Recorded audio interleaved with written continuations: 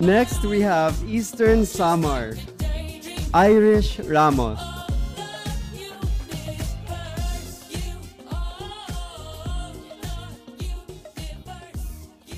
Good morning, Irish. Hello, good morning, Sir V. Good morning, everyone.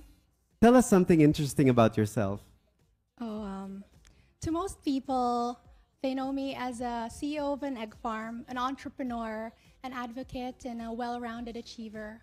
But what most of them do not know is that I've gone through difficult shifts in my life, and I have created pivotal decisions to be able to carry through and to thrive, such as when I had to shift from a medical course to a business track because we found out that I'm immunocompromised and my dream to becoming a doctor is no longer possible. But, here we are still, nurturing and caring, just on a different platform. What makes someone influential in this day and age amidst the shallow social media noise? I guess what makes a person influential is the respect that they earn from the people that look up to them and the people who follow them. Because more than the flowery credentials, it's when that person stays true to their core, speaks with authenticity, and uses the skills and knowledge that they've gained to better not only his life, but also the lives of others, therefore empowering many others that makes the difference. How do you balance cultural and traditional values with modern-day aspirations? And what advice would you give to other young Filipinas navigating this challenge?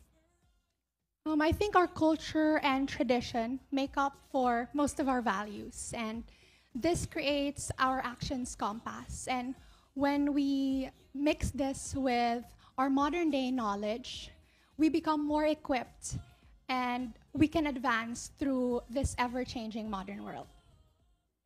Ulmer?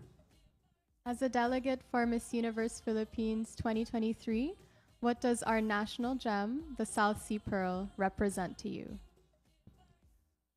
The South Sea Pearl for me represents the story of every Filipino.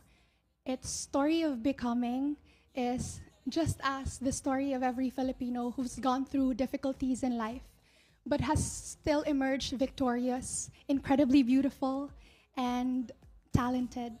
And I think the South Sea Pearl is an emblem of our history. It's an emblem of her story and their stories. Smiley Apparel. How important do you think it is to support and promote locally made products like Smiley in the Philippines?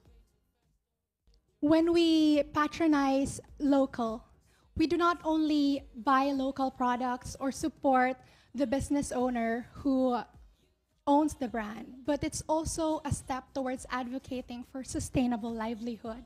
Because when we wear local, buy local, and patronize local, we are also supporting the economic sustenance of the workers who provide and create skillfully these local products. Thank you so much, Eastern Samar. Thank you. Irish Ramos. Have a great day, everyone.